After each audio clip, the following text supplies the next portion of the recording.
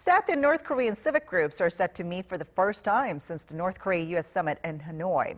According to the South Korean committee established to implement the agreements of the June 15th declaration, which was the first ever inter-Korean summit agreement, the committee and two other South Korean civic groups will meet with their North Korean counterparts in the Chinese city of Shenyang this week.